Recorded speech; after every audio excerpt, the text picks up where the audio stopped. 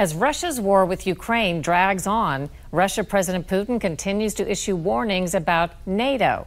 NATO is the alliance of Western countries with the U.S. a key member. Today, we're off to Germany for a rare look inside the operation set up exclusively to coordinate NATO's response to Putin.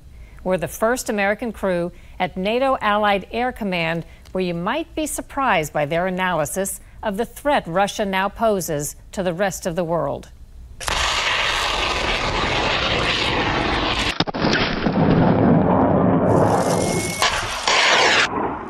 NATO was a big part of the reason Russia President Putin gave for escalating tension with Ukraine in the buildup to the war.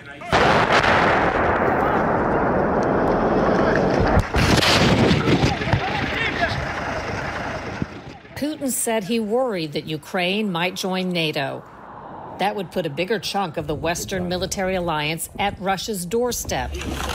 A red line, he insisted, could not be crossed. In the wake of Russia's attack, Ukraine hasn't become part of NATO, but NATO appears poised to get bigger with two prospective members, Finland and Sweden. Those additions would double the amount of NATO-protected landmass along Russia's border. In May 1945, the war in Europe came to an end. NATO's roots trace back to the late 1940s. The United Socialist Soviet Republic, the Soviet Union, had partnered with the U.S. and Great Britain in World War II to fight the Nazis. And Allied forces from the West had joined hands with the Russians from the East. But post-war, under Joseph Stalin, the Marxist-Communist USSR began installing communist-leaning leaders in liberated countries. Russia had swallowed up 8 European countries without firing another shot. There was fear the Soviets would spread communism into Western Europe and beyond. So in 1949, the U.S. and 11 other founding members signed the Washington Treaty in Washington, D.C. They agreed on a collective defense and shared risk of members. An attack against one would be an attack against all. For its part, the Soviets started an equally powerful alliance, the Warsaw Pact, that balanced power. Communist world meet in Warsaw to sign the treaty, which is their answer to NATO. But that treaty dissolved when the Soviet Union fell at the end of 1991. Today, there are 30 NATO members, and the alliance is again squarely focused on Russia, with new missions here at Ramstein Air Base in southwestern Germany. With Russia's attack on Ukraine, NATO set up air operations specifically controlled out of this building for 24/7 coordination. We're the first American crew permitted into the NATO Command Center, designed exclusively for air operations throughout Europe. So from North Norway down to Turkey, General Christoph Pleat is Deputy Chief of Staff Operations at NATO headquarters. When Ukraine happened, shortly before, we activated this headquarters to coordinate all Allied efforts in the air. In terms of defensive strategies, what are we doing? We are actually shielding at the moment against any Russian possible invasion into European territory. So we are flying at the borders so-called CAP missions with armed fighter aircraft. We have on-ground alert, 15 minutes readiness armed aircraft as well to be able to react to any situation which might arise. And we do a lot of training to keep our crews ready to be able to escalate and de-escalate as we wish for. Does Russia watch this activity that's happening kind of along that border? And is this considered something that helps keep them in check? Yes, of course. We are playing deterrence. That's the normal game between powers. So you want the opponent to understand and know that you are ready and you are able to defend your territory. So it would not make sense to defend 200, 300 kilometers behind the borders. It's quite close to the borders, but in a safe distance to the border. What was the worry in the beginning? So in the beginning, we were not quite sure what the intent of the Russians was. So we prepared to be able to escalate, de-escalate whatever the Russians were doing. We were defensive, we were in a high defensive posture, so we always had jets in the front.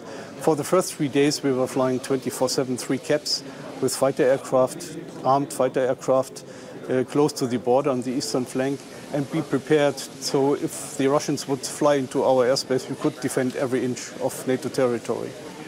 What made you come to understand that is not an immediate threat? We understand that they keep a safe distance from NATO territory. They are very careful not to attack any targets which are right on the border to Poland, for example. So not to spill over the conflict into NATO territory, and we can observe that. We have a pretty good idea what the Russians are doing every second. What sort of aggression would you look for that would be concerning in terms of a change in that status? So an aggression, that's a broad term. So I would differentiate it in two topics. Topic number one would be the mistake of a tactical leader, like a pilot or a tank commander, shooting inadvertently into NATO territory. And you would then have to coordinate with the Russians via the red phone the American four-star SACEUR in Mons has. Was it intentionally or was it not intentionally? And the case can be settled and investigated. The other one would be a preparation of an attack into NATO territory, which would need approximately 30 to 60 days to at least have a minimum effect onto NATO forces. But we would really identify what the Russians were doing. You would expect to have some warning visually? We have all the warnings, yes. Can you explain the limits or the bounds in terms of what NATO can do and is doing currently when it comes to Ukraine? So the limit is clear. It's given by our political leaders. We are not in a crisis mode, we are in peacetime, which means all the peacetime regulations apply. You are not shooting down Russian aircraft if they cross the border unless they are attacking and you are defensive. So you always can do self-defense, extended self-defense, and you always can protect your own forces should there be an attack on your own forces and your own population. But those are the normal peacetime regulations. So we are not allowed, in accordance with the regulations we have, to do any offensive operations against the Russians. But we don't want to do that. We are clearly a defensive alliance, and we just want to defend the alliance against a Russian aggression. And she said, I want to go here. Representing the U.S. here is Colonel Edwin Markey, a director of management at NATO Allied Air Command. In the early days of the Ukraine war, after this was started up, this facility, what was the atmosphere like when people weren't sure, was Putin going to stop with what he'd done in Ukraine, or was perhaps more going to happen? So the atmosphere in this room and the entire building was one of what I would classify as controlled chaos. In addition to the actual military operations, there's a lot of messaging that takes place when it comes to what NATO does. Is that accurate? That is accurate. So when we are out training, we are showing that we are capable, we are ready, we are assuring the alliance that we can do our jobs. We are working on our interoperability. We are working to, again, train how you want to fight and fight how you want to train.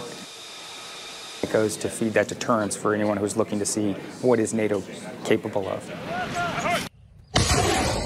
As to the worry that Putin often cited, Ukraine's potential membership in NATO, ironically, that country doesn't even meet NATO requirements, according to experts like retired Lieutenant Colonel Daniel Davis. That's due to Ukraine's pre-existing border dispute with Russia, civil unrest, rampant corruption, and a debate over whether Ukraine is a full democracy. Part of the NATO requirements for admitting new members specifically says they have to, two things, they have to have all their internal disputes settled. Obviously, there's a civil war in Ukraine, so that's not settled. And they have to have border issues settled. With Russia, they don't.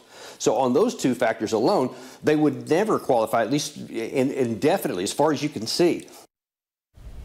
A spokesman for Putin has said that Finland and Sweden's prospective membership in NATO would not make the situation more stable, and he promised a response to balance the situation.